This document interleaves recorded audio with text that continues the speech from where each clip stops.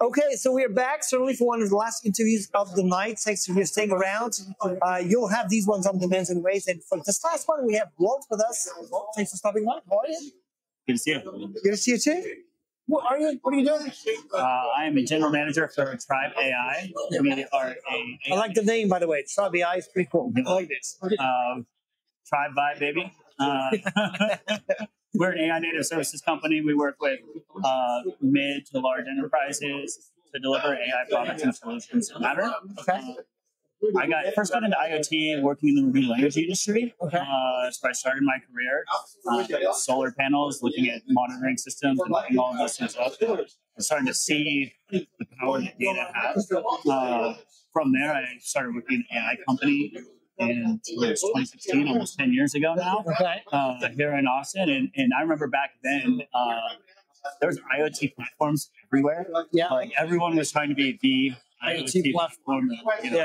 Tell me about it. PTC, and some of those are still around today. But for us, we were working with a lot of really large companies to do a lot of like experimentation type stuff. And then it was more of your traditional machine learning, automated model building, anomaly detection. The natural language processing was more like, help me complete this sentence, or help me understand what's in this document, but very high level. At that point, I saw that this was a gold rush. It was like, oh, we're working with massive companies here, and they are still all trying to figure it out. For me, that then led me to wanting to figure out where I can sell picks and shovels. And I spent the last prior to joining Tribe AI, I spent 6 years working for AWS, selling cloud services, understanding how people essentially build their houses on the internet, right? And develop and deploy these applications. Everything goes into that. 2022, we had the ChatGPT moment. Yeah, they came across and kind of brought me back to like, oh, well, where we have all of these great tools, and AWS is essentially like going to Azure. It's like going to like a Home Depot. You can buy all these things to build what you want, but at the end of the day, you still need someone to build it. Yeah. And that's what led me to wanting to seek out, hey, how can I get more on the build side, right? 90% of tech is hype. 10% of it is the stuff that mostly system integrators and consulting companies and innovative R&D departments build. That then get shown at nice fancy demos. Yeah. So now working at Tribe, there's some common trends. There are things that I've noticed that I wanted to talk to you about and get your thoughts and opinions on. I published this blog post earlier today called "When ML Companies Grow Up to Be AI Organizations." Okay. And a trend that I have noticed is particularly working with companies that have well-established machine learning practices. Is they don't really see how generative AI could apply to their business. Because often it doesn't. and I've heard that sentiment here today too. I've heard in talking to people here that like, generative AI maybe isn't accurate, or it isn't helping me. The two traps that I think I see people fall into is the it's not accurate enough for me trap, decision trap. Yeah. Why would I risk hallucination? Yeah. Or the enhance an existing process trap, right? I have this process that I do. It would be great if AI could do these processes for me. Yeah. I would say the third trap, I'd be remiss if I didn't mention it, given what I do, is the let's wait and see trap. Like everything's moving really fast. Let me do nothing. Yeah, I hear you. I actually share the same sentiment that, I think there's some confusion happening with the buzzword AI. Right. First, to start with, right? ML is not something new. It's like machine learning, bringing specific mathematic concepts to solve solutions based on like lots of input and resolving problems is something that is not new. Generative AI came in really strong from the buzz perspective, like with very impressive demos and applications. And the word AI became Gen AI. Yeah. And the problem has been that everyone to be relevant needs to put AI in their name, whatever. So the ML companies you're mentioning, they're doing a great job at putting together algorithms to do anomaly detection, predictive maintenance, things that are really useful. Yeah. Vibration, analytics for detecting an object in its movement, falling, whatever. This kind of things, right? Cramming that into microprocessor to make that processor, like microprocessor, smarter. Like these companies have been around for some time, but now they need to put that AI word because that's what they need to do. So people have been more confused. But I like your saying of like they're coming from an ML company becoming an AI one. They're just adopting the word AI and I think it's more than that, right? Is it? That,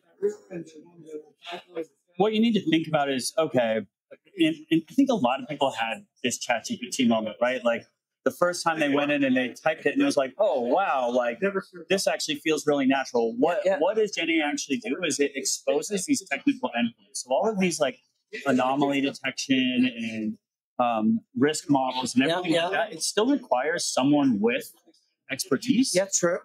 To like go and analyze and look at the graphs and look at those charts and like figure out the regression model. And what did Gen AI do? It made it so like, oh, maybe I can just ask this question and put it on. And okay. Is it fair to say that Gen AI could be the HMI for data?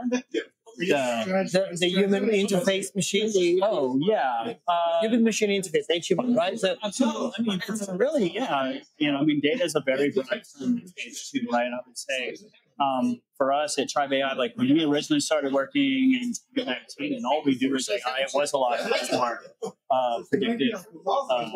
predictive maintenance and anomaly detection type use cases. I've been working with companies today, and like an example of the company that I was working with, they built all these very amazing computer vision models.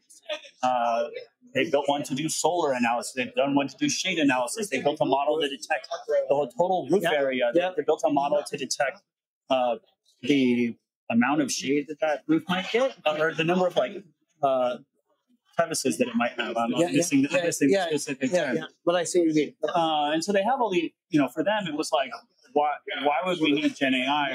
Like, I don't need to use generative AI to tell me how many chimneys are on that roof.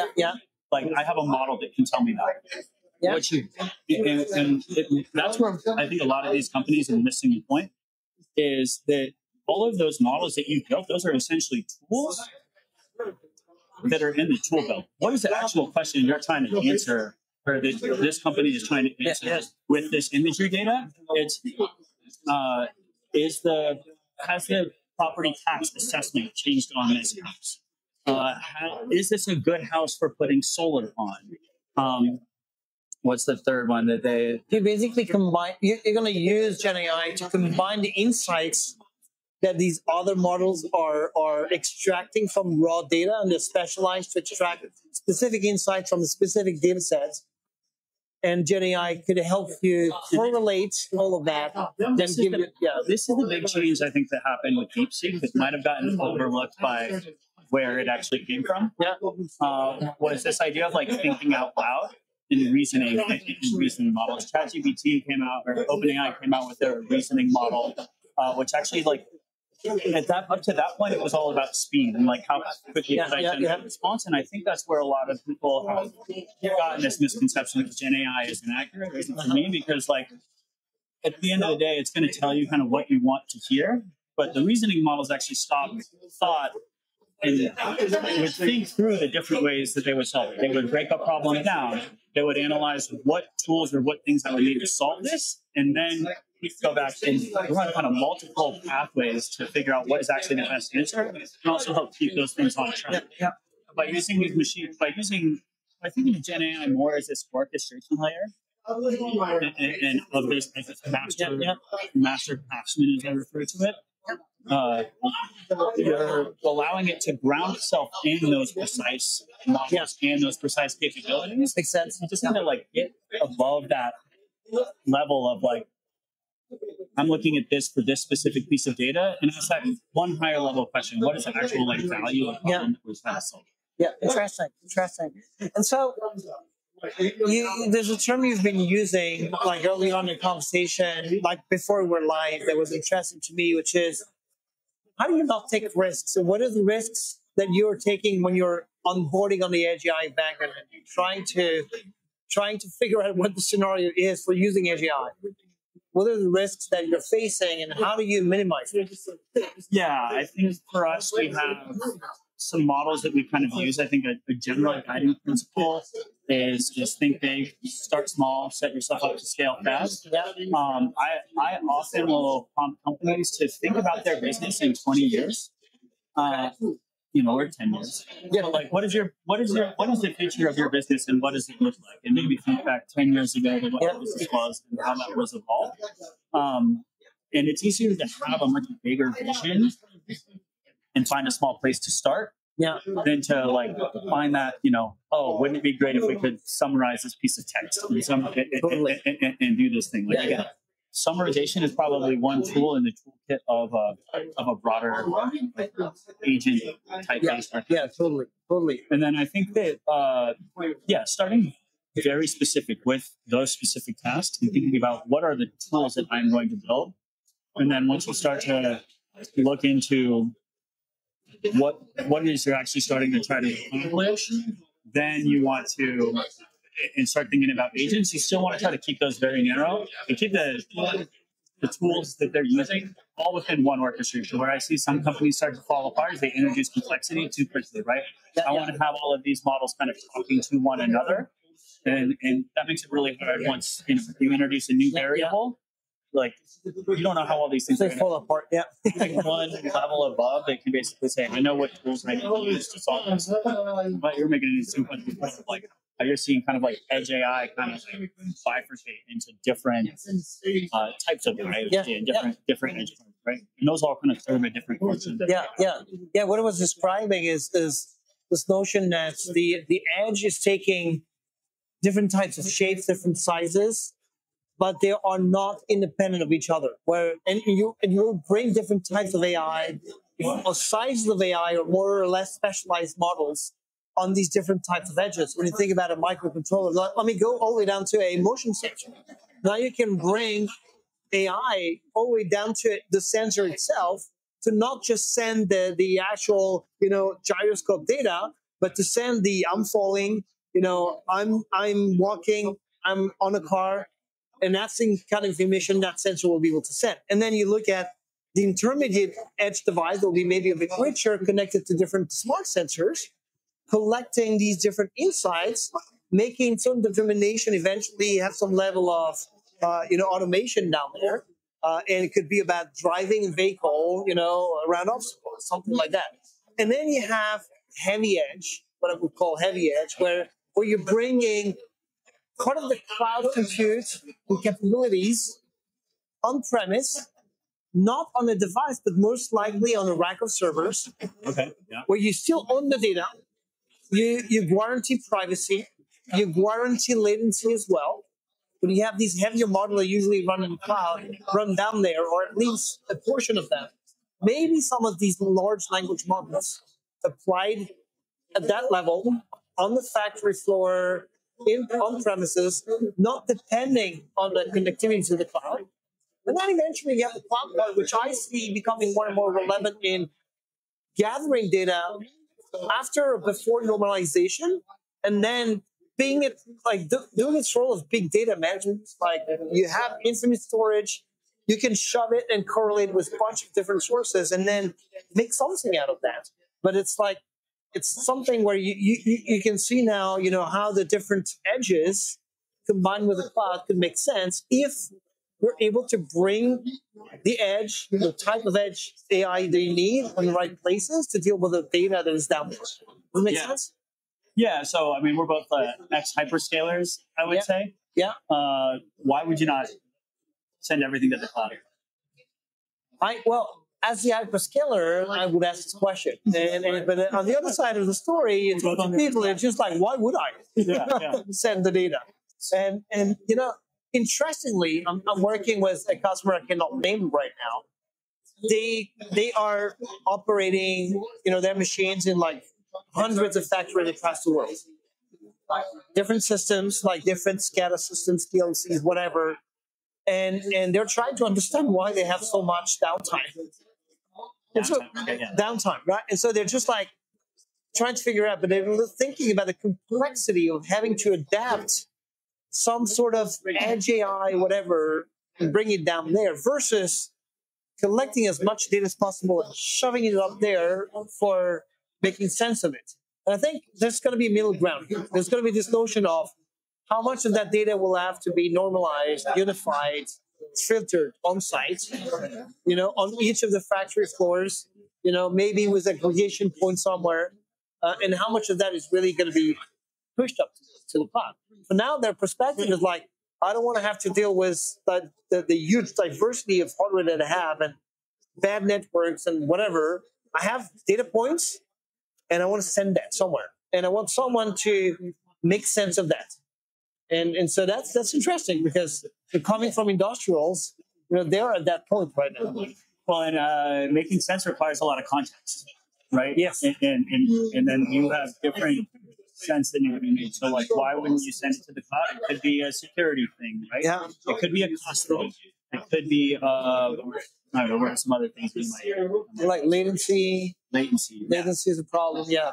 As you start to think about the context of all these things, like all these things need to be analyzed, that to me then starts to get you to where you can start thinking about agents, right? Compliance is a big one, right? Like any sort of data that is being transferred, like I need to make sure it's compliant. Well, this is a great use case to build one specific agent for where, hey, these are the compliances that we are held to. Your job, agent, is only to make sure that this data before it goes here fits that compliance. Yeah, makes sense. There's another one that's maybe for like cost and efficiency, right? Like, hey, before you actually process to the cloud, let's make sure that we've done the pre-processing, or let's make sure that we've done the cleaning, or we've sorted out or made sense of it. That's where, again, these start to become those tools or those agents that you can ultimately start to build and orchestrate a multi-agent system. And then the framework that I start getting people to think about too is like, AGI, not Edge AI, AGI. I think it's scary to some people, right? We think Terminator, but like really think about it more as like a virtual compliance officer, right? Or a virtual factory floor assistant that you can work on. What are all the things that person would do in a day? And then how can they start to identify which of those tasks might actually be a better fit for AI to handle? And to go back to your like risk model thing, right? It's like, where is there so much data that it's like hard to handle, but the like risk of inaccuracy is low, but the value might be high. And value can be measured by cost. It can be measured by time savings. It can be measured. Interesting. Yeah. Well, that was a good conversation tonight. You too, man. Last one, right? Maybe not. There's some more people waiting, so like stay around. We never know, right? Thanks a lot, man.